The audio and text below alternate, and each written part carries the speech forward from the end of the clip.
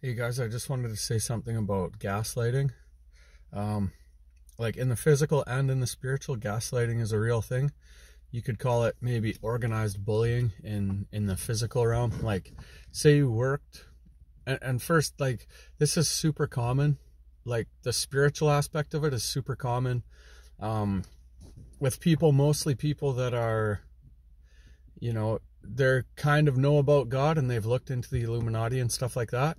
And Satan really messes with them, right? And I think it's because they're like, he's trying to take them out because they're kind of know about God. They're kind of trying to get close to God or whatever. But and they know about the Illuminati, so it kind of freaks them out. And then Satan plays on that, right? But as somebody who's experienced both types of this to some degree, and as somebody who deals with hundreds of people in the street one-on-one doing evangelism all the time, I can tell you that lots and lots of people suffer from this, right? So the first type of gaslighting is in the physical, right? And you could just call it organized bullying, right? Say you're a Christian and maybe say you've like spoken up about like witchcraft and Freemasonry and all that stuff, or any given thing. Even say you're like a contractor working for a company, and there's another contractor that wants you out of there because they want all the work, they want all the money, and they have like a whole bunch of people and they're friends with the client. They could, if they're all buddies and they go out drinking and stuff after, and they're all buddies and they all talk or whatever, they could just mess with you on purpose, right? And that would be organized bullying, and that would be gaslighting in the physical realm. They could just mess with you and bully you on purpose. They say things to try and trigger you, to make you feel like, to make you feel like uncomfortable and, insecure, or even scare you or something like that, right? And they'll do it in a way that you could never really say anything about it, or you'll sound crazy. So in all of these situations, the answer is always Jesus Christ. People in that situation in the workplace, whether you're a Christian being persecuted or somebody that's not a Christian yet, the answer is always Jesus Christ, to spend time in his presence, to read his word, to fellowship with real Christians that aren't going to do that kind of thing to you. They're going to speak life to you and help you. So Jesus is always the answer for every scenario, right? But so in the physical, right, your best, the only thing you can really do if you need to keep that job, or why I'm saying job is because the only time this can really happen in the physical is if you go to the same place and deal with the same people every day, right? And I know because this has happened to me to some degree, because I am a Christian. I'm a very outspoken Christian, and I have done lots to expose people, and I tell people what I think, right? But so the only thing all you have to do is just stay strong, focus on the Lord, and fellowship with other Christians, and don't let them get to you. You have to be rock solid. The Bible says, don't be surprised at the fiery trial you are going through, as if something strange is happening to you, right? So that is a good example of that Bible verse. Don't be surprised at the fiery trial, as if something strange is happening to you, because something strange is happening to you. I mean, people in the world, in the workplace, in the oil patch, whatever, these people are completely under control of Satan. We know that. Unless they have encountered the Holy Spirit and made Jesus Lord and they're serving him, they are serving Satan. So these people are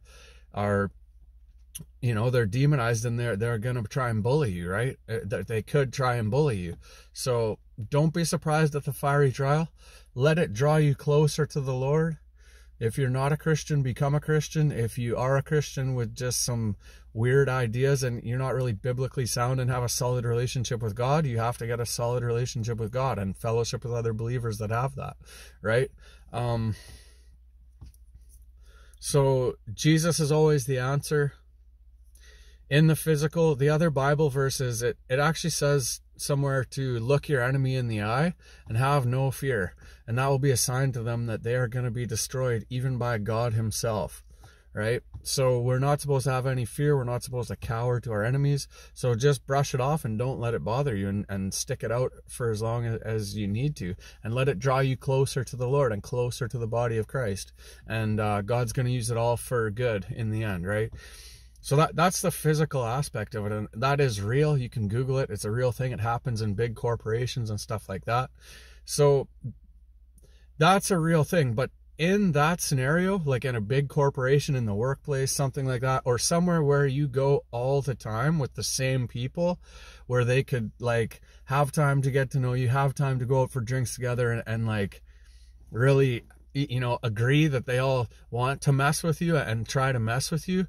That's really the only time that I can think of off the top of my head. There might be other ones, right? But that's really the only time I can think of that stuff would happen, right?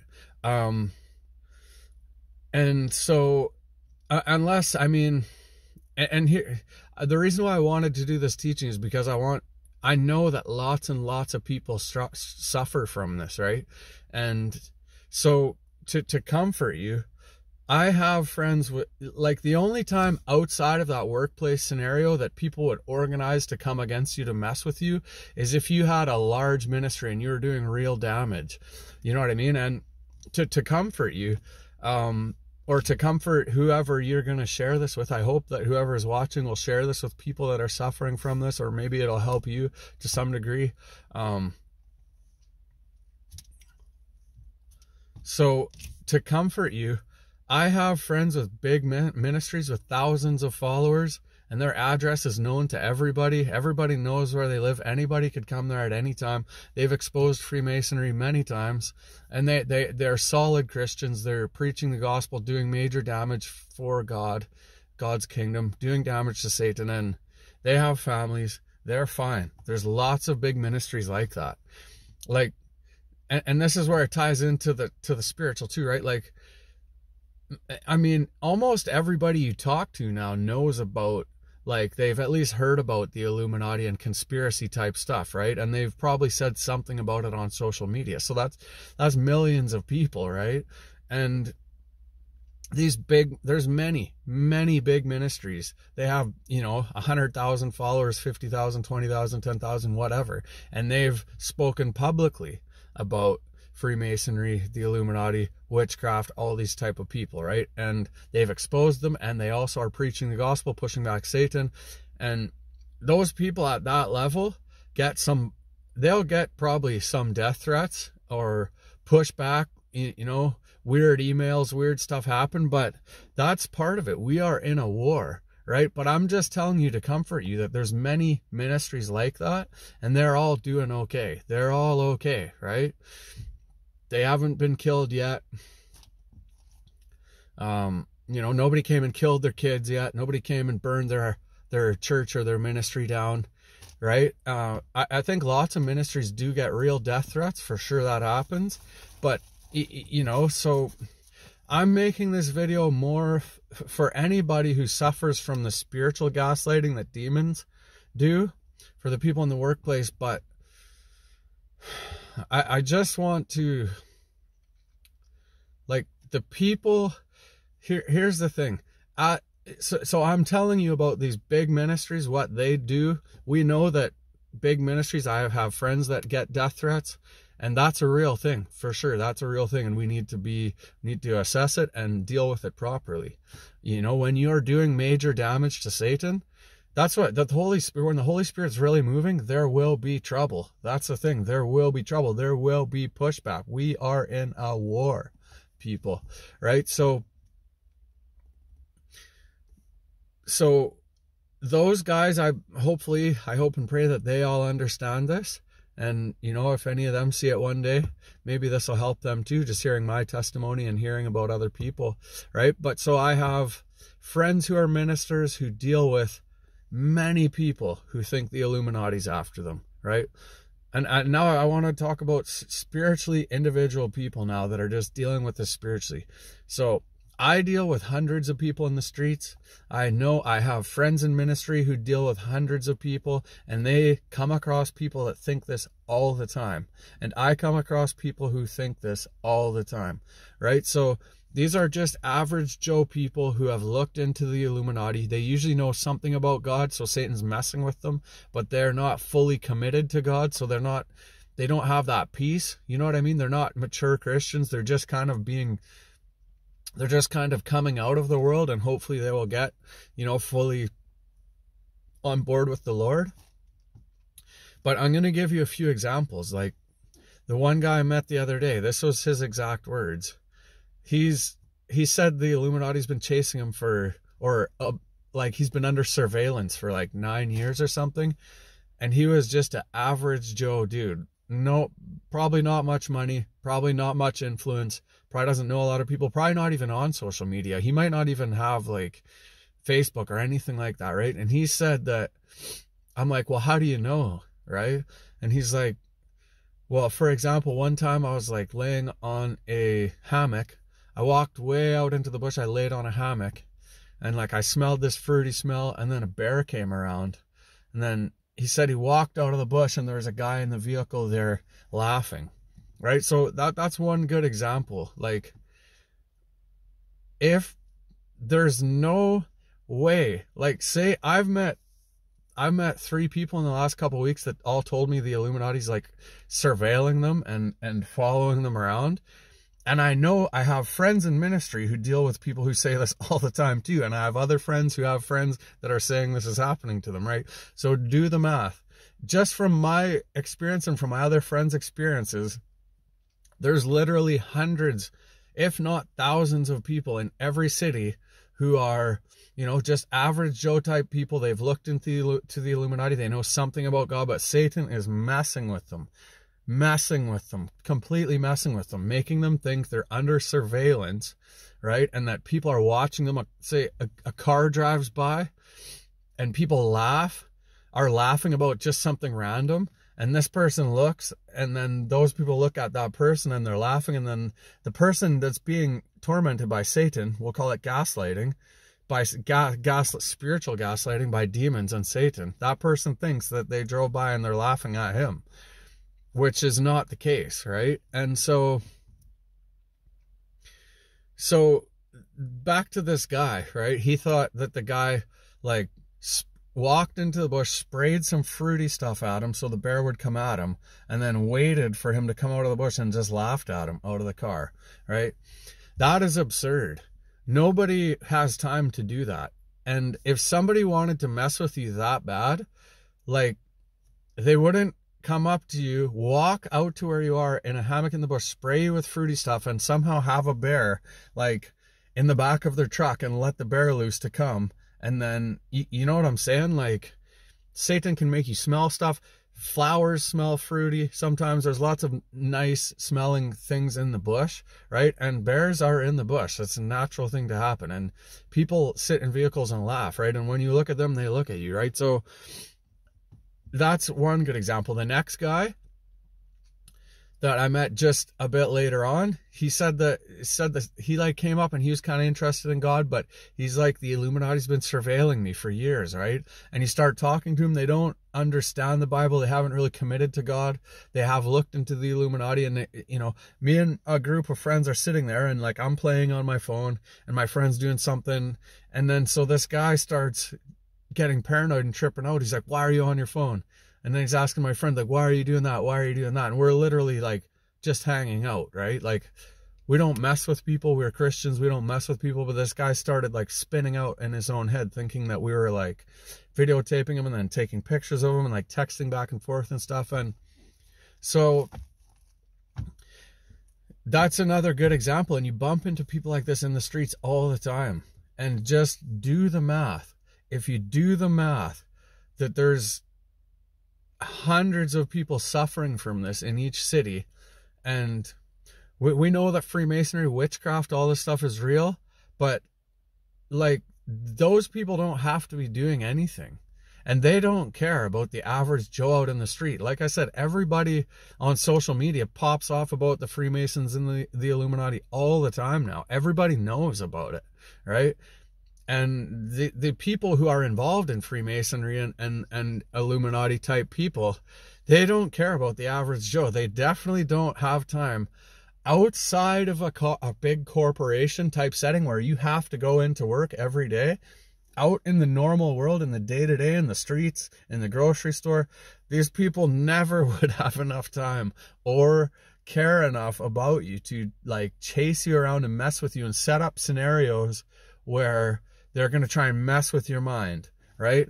If they really cared about you that much, they would try and kill you or like put you in jail or something like that. Like, we know that guys back in the day got killed, Bill Cooper and like John Todd got put in jail and stuff like that. But those guys were like front runners, first people kind of exposing it when it really started to crack open and everybody started to find out about the stuff in North America, right?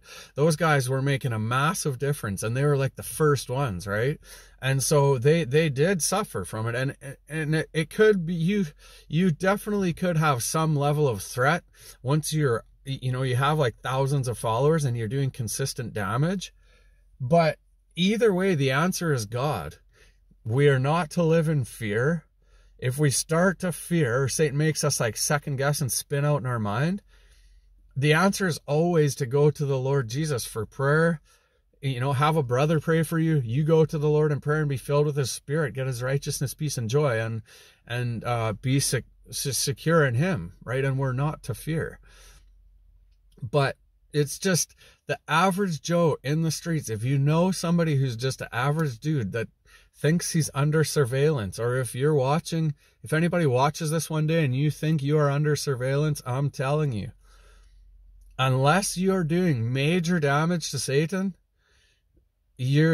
nobody cares. None of these people care, because the stuff going on behind the scenes, the big trillionaire people, they have this world is already under Satan's control. They don't care what you do. It doesn't matter to them what you're doing. They don't have time and they won't spend the money. People are greedy. People are busy. Those people are greedy. Those people are busy. They do not have the time to follow you around, set up scenarios just to mess with your mind. If you're that big of a threat, they would try to kill you. And I'm telling you, I have friends with big ministries who do mega damage to Satan. And people know their address, people know where their churches are, people have, like, their stuff's all over the internet, and they're doing just fine. I'll tell you a funny story about my own ministry. When I first became a Christian and I was looking into all that stuff, I was like, wow, man, everybody has to know about this. It's super important, right? And I made a long movie about my testimony and exposing false religions and exposing the Illuminati. And I made that and I posted it on YouTube, and I mailed it to an entire city. And then I mailed it to a whole nother city after, like 2 full cities. And then I went back to where those people were, and they were involved in it. Some of them were like 33rd degree Freemasons, and they were involved in it, and they knew that I did that, right? And I went and spent a lot of time, because I had to, because it was a financial thing for my work. I had to be where they were, and they knew that I did that. So that's like 50,000 people got a letter in their mail, right? And they knew that I did that, and I was just fine. I have a YouTube channel right now. I go out and do full-time ministry. I preach the gospel. I have a small YouTube channel, and I expose that stuff on there, and I'm just fine. I'm just fine. If Satan still tries to mess with me sometimes, but I go and pray, he'll try to make you second guess things you're saying, or, be scared to go out and preach. Or think about scenarios that are frightening, right? And that's Satan's game. That's what he tries to do. But so I'm telling you, I'm fine. I have done all these things and I am fine. If you are in a situation, God will protect you, right? We have to look to the Lord. But so I've dealt with it, and I've dealt with it in a corporation type scenario because I have done that stuff. And I was that contractor that they wanted out of there. And I was that Christian that they didn't like after a while. And it's a super scumbag, cowardly thing to do when people do this to you, like organized bullying. But I have had that happen to the point where it was so obvious, right? And I didn't let it faze me. I prayed to the Lord, and it made me stronger. It made me understand this stuff. And when I left, those guys all knew that I still loved them. even though they tried to bully me and tried to mess with me, they still knew that I loved them because I was still nice to them. So man, I'm kind of ranting, but it's kind of a hard thing to explain, but it's important because it happens to so many people. And I'm telling you, do the math. There's thousands of people in big cities that are like kind of average Joe, maybe very poor, maybe coming out of addiction or suffer with addiction. They've looked into the Illuminati. They're kind of know about God. God's calling them. They're coming out. There's thousands of people like that who think the Illuminati is like surveilling them or chasing them, trying to set up scenarios to mess with them and stuff like that. And it's mathematically impossible. And I'm telling you, those people, the Illuminati, Freemason people, they do not care or have the time or the care to follow people around and mess with them. If you're being messed with, it's Satan messing with you. You need to surrender to Jesus Christ. You need to spend time in the Word, let Him renew your mind. You need to worship and pray and fast, and have a brother pray for you, seek deliverance, right? And get right with the Lord, you know? And so it's super important, and it's very, very common. And I think I got everything that I was going to say. I just wanted to say something about it in case anybody's interested, and I want people to know that it is very, very common. And mathematically, it's impossible for that to be happening. But physical and spiritual gaslighting it's a real thing. People in big corporations will do it sometimes. Satan will always do it. And that's the other thing. When you step up into ministry, Satan's going to do anything he can. So you don't necessarily need to have witches praying witchcraft on you. Satan's always going to try and pound on you anyway, right? But that has to draw us closer to the Lord. That should make us pray more. It should make us read the Word and fellowship with other believers more, right? And that's the correct way to deal with that. And that's what God wants us to do from that. And that's why He's letting it happen to us, right? So anyway, hopefully that helps. Hopefully this helps somebody. And you know, if you're just any Christian and you think that people are saying stuff like, here's, you know, another aspect of it is just in your day-to-day life, people, like, if you have a bigger ministry or whatever, you'll think that, you know, somebody said one thing one time that was like kind of to mess with you, or, you know, just you'll meet random people and they'll say stuff and you'll think that they know about you from somewhere else and they're saying stuff to mess with you. You know what I mean? Like, you've done a bunch of big stuff on YouTube or whatever, and then you'll watch some other guy on YouTube, or somebody will come up to you randomly and say something. You'll think that they're saying it to mess with you because it's something that you've said before or that you've dealt with before. That, a lot of times, that is Satan too. Like, most people don't try to mess with other people, right? It's not like something that they try to do. It's just the way the conversation goes. So don't let Satan mess with you that way either, right? Like, you know, especially with other Christians. Other Christians aren't, I know that I'm not going to do that to people. So most Christians should just be trying to hash out the real truth and be real with one another, right? And say what they mean. So if you're constantly having people come up to you and say stuff, and you think that it's like they're doing it to mess with you, you might have to pray and fast too, and have somebody pray for you, and just stop thinking that way, right? Like, because Satan really wants to try and break up the brothers and sisters, right? And, you know, so that's something that I think a lot of even solid Christians deal with too, right? And it's just an attack from Satan, right? So anyways, I hope that all made sense, and I hope that it helps somebody, and I love you guys. And anyway, hopefully everybody's staying cool out there.